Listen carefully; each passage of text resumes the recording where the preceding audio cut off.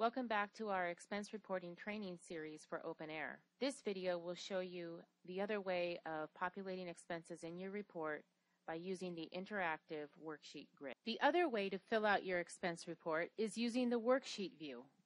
In order for this to work best, make sure your client project drop-downs have been abbreviated in your personal settings. Then when you go into Worksheet View, you will see a grid from which you can add and duplicate entries. Worksheet View is good for meals, tips, and other expenses that you will need to enter repetitively and view in a batch to make sure you've captured everything.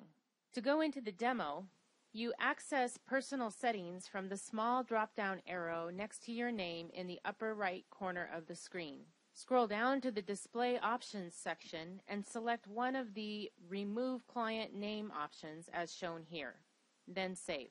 Keep in mind that you will also need to make these changes in production once you are able to log in after we go live. To continue setting up the worksheet grid to totally work for you, you should further customize your grid view to get all the elements set up for quicker entry. Do this by clicking on the Tooltip button on the left of your screen. You will see another way of ordering of the first 4 fields in our next demo that works nearly as well as this screenshot showing you a sample ordering sequence. Now for our demo. To customize your expense worksheet view, click on the tooltip on the left of your screen. Typically, you will want to remove columns, so select the column name on the right and remove selected to take it off of your view. Holding down the Control key while you click allows you to select multiple columns at one time to move over. Remember that there are some fields that are required, such as the foreign, currency, and exchange fields. So you will just need to move those down to the bottom of the box so that they will not be in your main view. Keep in mind that you are making these customizations in your training account, and they will need to be made all over again once you are able to log into production after we go live. Now you have a customized grid view that you can very easily enter multiple receipts. You will fill in the date, project, and expense and payment types. Keep in mind that the date that you're using is the actual date on your expense receipt that you are working from as a source document. A quick definition on the payment types.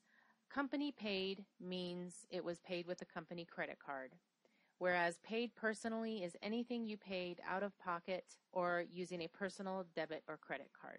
So now we will switch to our demo, and we have our expense report shells populated here. So we'll go into one, and we're going into the worksheet view, and we can proceed with entering our expense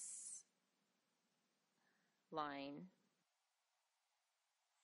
So for the notes, you're going to use anything that you need to say to do reconciliations or document what you were doing, anything like that. Clients will not see what is in the notes field. So quantity is always going to default to 1, and then you need to populate the price. So you'll do that here, but notice that the amount field automatically populates. I can't click into the amount field and enter it.